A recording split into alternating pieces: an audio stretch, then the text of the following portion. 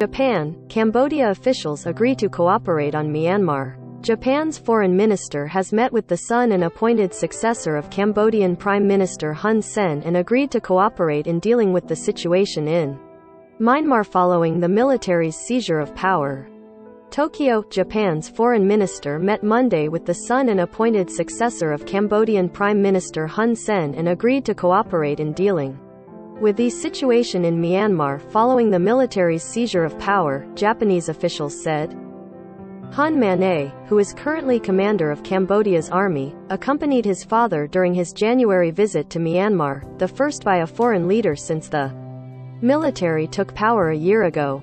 During his talks with Hun Manet in Tokyo, Foreign Minister Yoshimasa Hayashi welcomed what he described as strong ties between Japan and Cambodia and their close cooperation on Myanmar and other regional issues, Japan's foreign ministry said. Cambodia is the current chair of the Association of Southeast Asian Nations and Hun Sen is leading the group's efforts to ease the Myanmar crisis, which some UN experts have characterized as civil war. Hayashi has praised Hun Sen's visit to Myanmar as a positive effort to resolve the situation.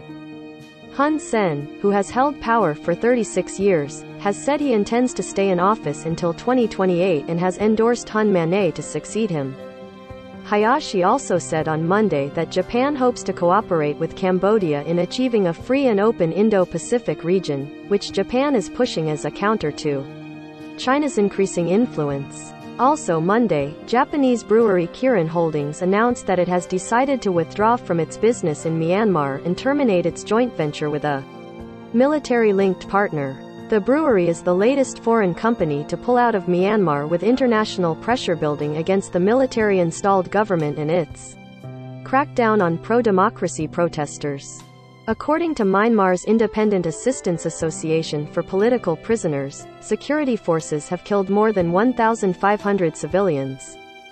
Ousted leader Aung San Suu Kyi is being tried on multiple charges and has been sentenced to 6 years in prison. The cases against her are seen as an attempt to block her return to politics.